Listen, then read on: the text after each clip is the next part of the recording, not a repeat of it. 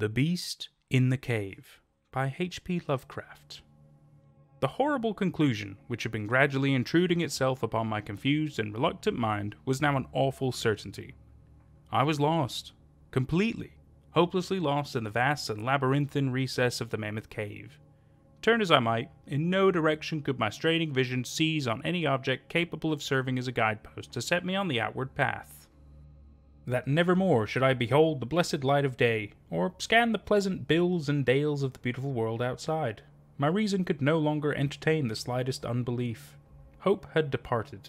Yet, indoctrinated as I was by a life of philosophical study, I derived no small measure of satisfaction from my unimpassioned demeanour, for although I had frequently read of the wild frenzies into which were thrown the victims of similar situations, I experienced none of these, but stood quiet as soon as I clearly realized the loss of my bearings.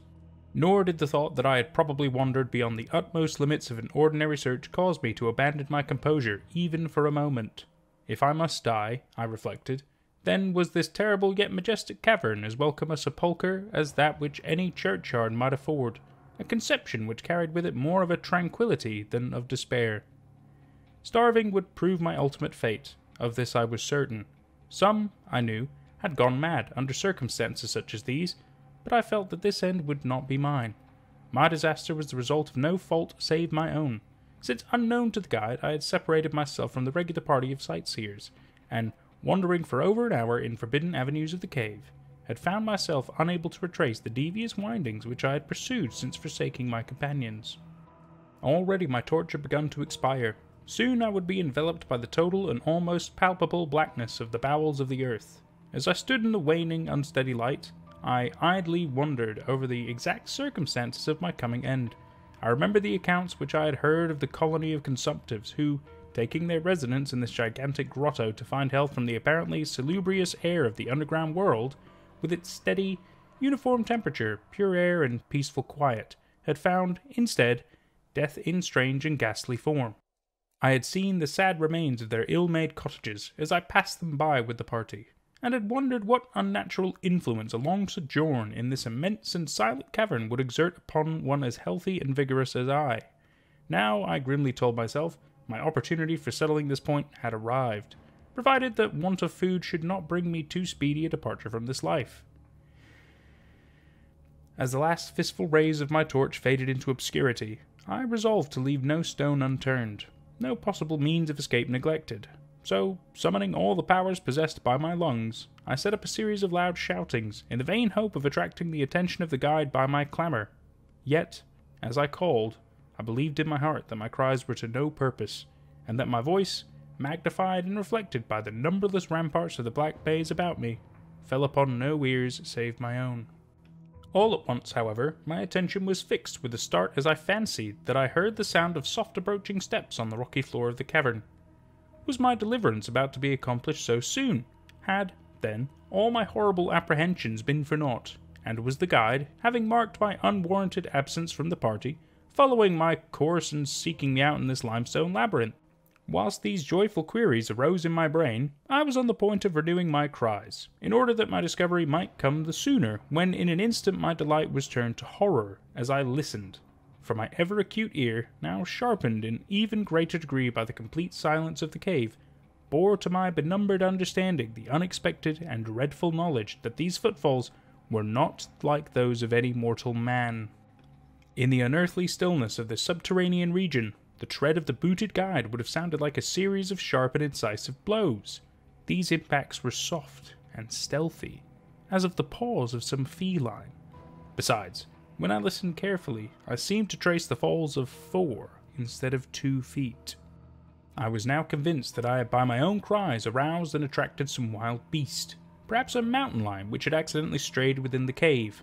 Perhaps, I considered, the Almighty had chosen me for a swifter and more merciful death than that of hunger. Yet the instinct of self-preservation, never wholly dormant, was stirred in my breast, and though escape from the oncoming peril might but spare me for a sterner, more lingering end, I determined nevertheless to part with my life at as high a price as I could command.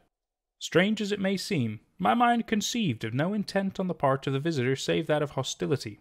Accordingly, I became very quiet, in the hope that the unknown beast would, in the absence of a guiding sound, lose its direction as had I, and thus pass me by. But this hope was not destined for realization, for the strange footfalls steadily advanced, the animal evidently having obtained my scent, which in an atmosphere so absolutely free from all distracting influences as is that of the cave, could doubtless be followed at great distance. Seeing therefore that I must be armed for defence against an uncanny and unseen attack in the dark, I groped about me the largest of the fragments of rock which were strewn upon all parts of the floor of the cavern in the vicinity, and grasping one in each hand for immediate use, awaited with resignation the inevitable result. Meanwhile the hideous pattering of the paws drew near. Certainly the conduct of the creature was exceedingly strange. Most of the time the tread seemed to be that of a quadruped, walking with a singular lack of unison betwixt hind and fore feet, yet at brief and infrequent intervals I fancied that but 2 feet were engaged in the process of locomotion. I wondered what species of animals was to confront me. It must, I thought, be some unfortunate beast who had paid for its curiosity to investigate one of the entrances of the fearful grotto with a lifelong confinement in its interminable recesses. It doubtless obtained as food the eyeless fish, bats and rats of the cave, as well as some of the ordinary fish that are wafted in at every freshet of Green River, which communicates in some occult manner with the waters of the cave.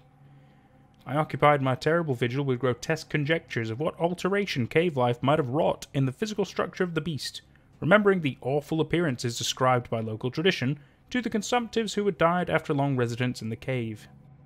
Then I remembered with a start that, even should I succeed in felling my antagonist, I should never behold its form, as my torch had long since been extinct, and I was entirely unprovided with matches. The tension on my brain now became frightful. My disordered fancy conjured up hideous and fearsome shapes from the sinister darkness that surrounded me, and that actually seemed to press upon my body. Nearer, nearer, the dreadful footfalls approached. It seemed that I must give vent to a piercing scream, yet had I been sufficiently irresolute to attempt such a thing, my voice could scarce have responded. I was petrified, rooted to the spot. I doubted if my right arm would allow me to hurl its missile at the oncoming thing when the crucial moment should arrive. Now the steady pat-pat of the steps was close at hand, now very close. I could hear the laboured breathing of the animal, and terror-struck as I was, I realized that it must have come from a considerable distance, and was correspondingly fatigued. Suddenly the spell broke. My right hand, guided by my ever-trustworthy sense of hearing, threw with full force the sharp-angled bit of limestone which it contained, toward that point in the darkness from which emanated the breathing and pattering, and, wonderful to relate, it nearly reached its goal, for I heard the thing jump, landing at a distance away where it seemed to pause. Having readjusted my aim, I discharged my second missile, this time most effectively, for with a flood of joy I listened as the creature fell in what sounded like a complete collapse and evidently remained prone and unmoving. Almost overpowered by the great relief which rushed over me, I reeled back against the wall. The breathing continued in heavy, gasping inhalations and expirations, whence I realized that I had no more than wounded the creature. And now all desire to examine the thing ceased. At last, something allied to groundless, superstitious fear had entered my brain, and I did not approach the body. At last, something allied to groundless, superstitious fear had entered my brain, and I did not approach the body, nor did I continue to cast stones at it in order to complete the extinction of its life. Instead, I ran at full speed in what was, as nearly as I could estimate in my frenzied condition, the direction from which I had come. Suddenly, I heard a sound, or rather, a regular succession of sounds. In another instant, they had resolved themselves into a series of sharp, metallic clinks. This time, there was no doubt. It was the guide. And then I shouted, yelled, screamed, even shrieked with joy as I beheld in the vaulted arches above the faint and glimmering effulgence which I knew to be the reflected light of an approaching torch.